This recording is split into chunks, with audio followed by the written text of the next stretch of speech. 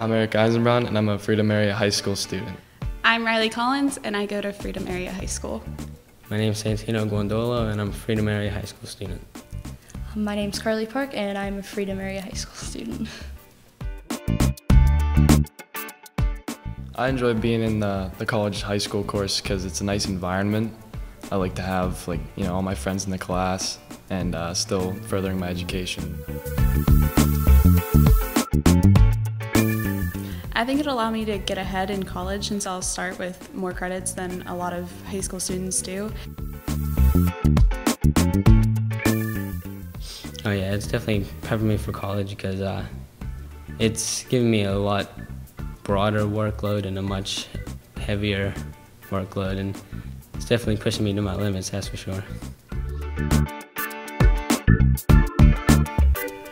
I think the best part about the course is just the experience that I'm getting, and I know that I can handle the level of work that it will be, and I'll be okay once I go to college next year.